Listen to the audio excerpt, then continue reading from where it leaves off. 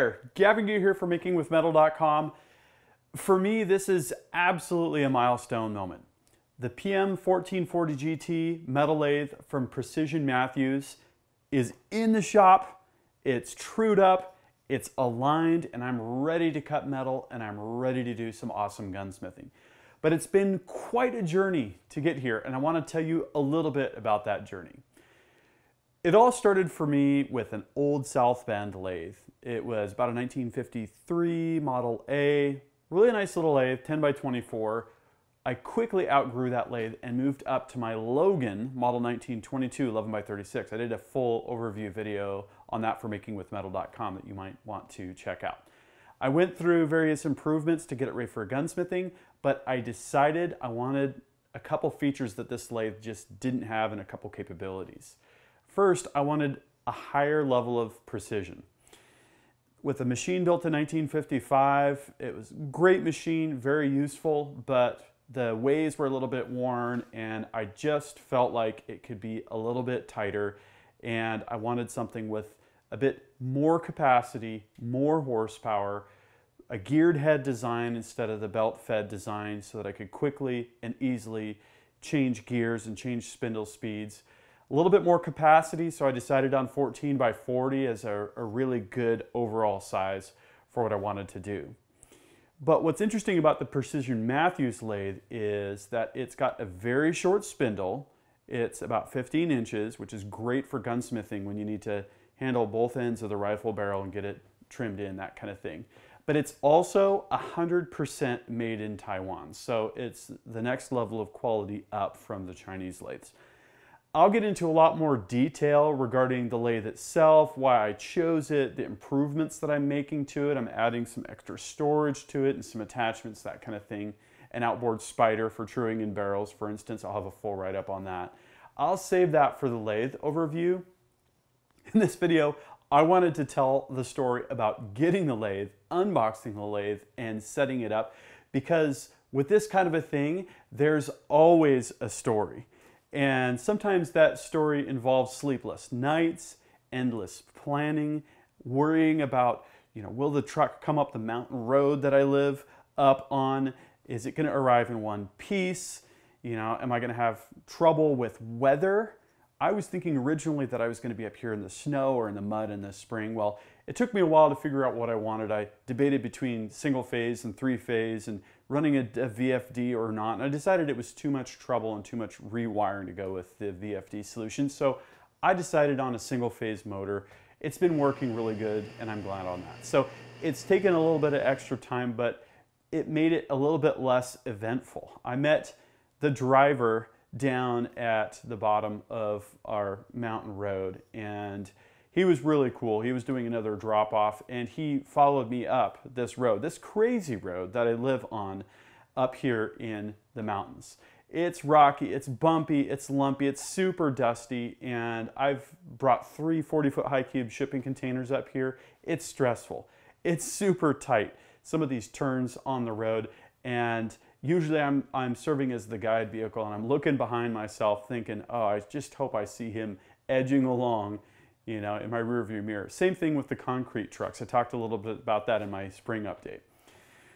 Well, the driver was really cool, like I said, and we made it up here to the shop area, which was a huge relief, but then began the adventure of unloading and getting this machinery into my shop. I also got the PM-949 9-inch by 49-inch table Bridgeport style milling machine. I'll have a bunch of stuff on that as well. So I had 2 machines that I was going to offload, and the fun started right away. We were backing out the milling machine and that went pretty good, but the pallet jack got stuck between the crate itself, the huge pallet with the crate on top, and the forks that I was using on my industrial backhoe.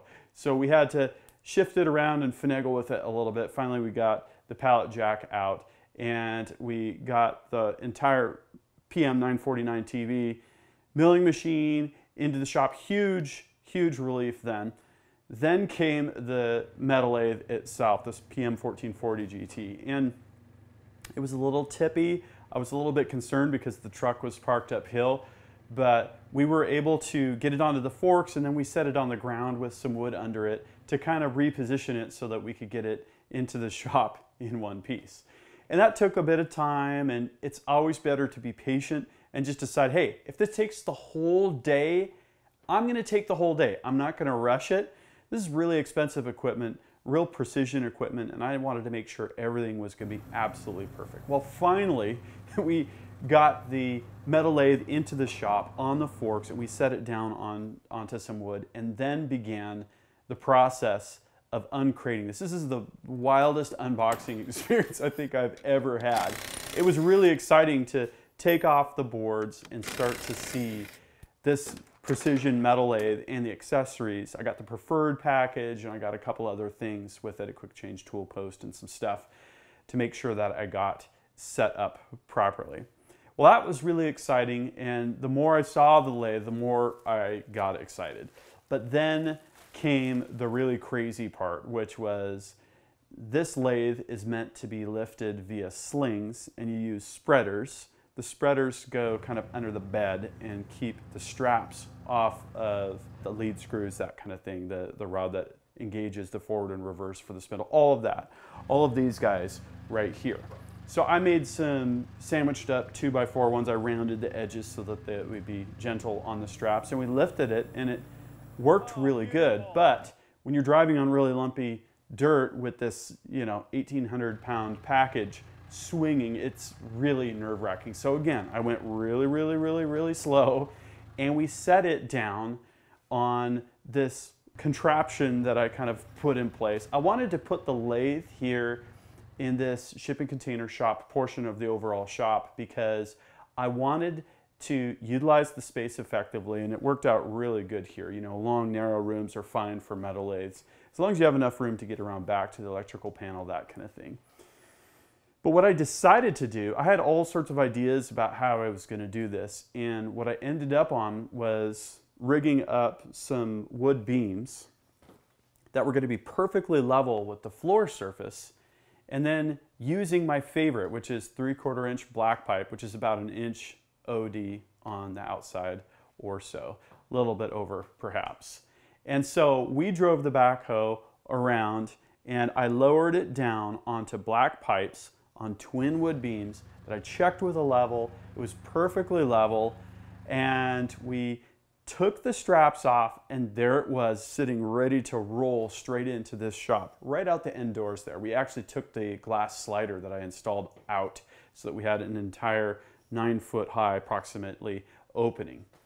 So then began the process of rolling the lathe into the position, and I'll have to say the whole Egyptian methodology of rolling on pipes is awesome. I got my grandpa's milling machine, a small Taiwanese milling machine, out of here that way. I put that milling machine into the shop that way, and it worked great, but that's only about 800-900 pounds. I didn't know how it was going to do with the lathe with the cabinet. Well, the cabinet is perfectly square on each end. There's two ends of the cabinet, obviously, on the headstock side and on the tailstock side. And all it took was a gentle push, and we were rolling. It worked really well. So I was really happy with that. And then came the magic, and that was the cast iron leveling feet that come with the lathe. Slipped right under while the pipes were in there. We're able to tighten the bolts down on that, take the weight of the lathe up off the pipes, and then get it into place. Slide the pipes right out. Couldn't have gone better. And the nice thing about working with pipes is you can shift the machine, you can kind of scoot it and twist it in place, and that enabled us to measure from the wall and get it just right, just where we wanted it to be. So with lathe in place, I was hugely relieved. It was practically time to crack a cold one right then, but we had more work to do. I wired up the single phase power, it's 240 volts, got that in place. I did a rough leveling job just to make sure that we were in the right vicinity, and fired the machine up, and everything was good. Then came installing the DRO display. I ordered this with the Precision Matthews 2-axis DRO. It's got a high resolution cross slide DRO scale, which has 1/10 of a thousandth resolution, which is awesome. So on a diameter, you get 2/10 of a thousandth resolution. Amazing. And I haven't had a DRO on a lathe. I've just rigged up kind of temporary, little backwoods kind of solutions with digital calipers and stuff like that just to get some measurements. But this is a whole new deal. And I'll have to say, when I did the precision leveling of the machine and I turned a metal rod between centers and got the tailstock aligned and then measured the deflection of the tailstock side to side, amazing. I mean, we're talking about amazing precision. And again, I'll get more into that when I talk about the lathe overview. I've had probably 5 or 6 hours of spindle time with the lathe, and it's working really, really good. I've added some extra storage, which I'll get into, and I'm just getting everything set up. I've got a high precision Taiwanese 4-jaw chuck that I obtained with the machine, so I've got that and the 3-jaw chuck and a face plate. It comes with 2 Morse Taper 3 centers, a Morse Taper 5.5 to Morse Taper 3 reducer sleeve for the spindle ends so that you can put a Morse Taper 3 center in the spindle or any of the other Morse Taper 3 items that you need. And it's been really good. Takes a little bit of getting used to a different way of shifting, you know, speeds and feeds and that kind of thing, but it's all there written out on charts in front of the machine. So I'm really excited about it. It's here. It's amazing. I've totally gotten used to the lathe. It sounds good. It runs good. It does really, really great work. And one of the projects that I've already done that I'm going to do a full video and blog post on is the lathe spider. That's going to hold long rods on the outboard end. It's going to help me true in rifle barrels and support them on the outboard end. Really, really turned out well. I found a way to design a pinch clamp so that you can install and uninstall the spider without taking off the side cover. It's kind of cool. So you can leave all your stuff set up on top of the machine and not have to pop that off. So really good stuff. It's been an adventure so far, but really the adventure is just starting. And so what I hope is that you'll subscribe to GavintooB. All the Making with Metal updates, all the Precision Matthews PM-1440GT stuff is going to be on there. All the Precision Matthews PM-949 TV, the variable speed 3 horsepower model, really awesome machine, is going to be on there as well. So, do you have a lathe move story that you want to share? Please drop a comment. Also, I have a full write-up if you click through on the link below. So, this is going to be awesome. I'm going to do a full fundamentals of metal lathe operation content series coming up here shortly. Subscribe to GavintooB. If you liked this video, please give it a thumbs up. Again, read the full write-up. Until next time, happy metalworking.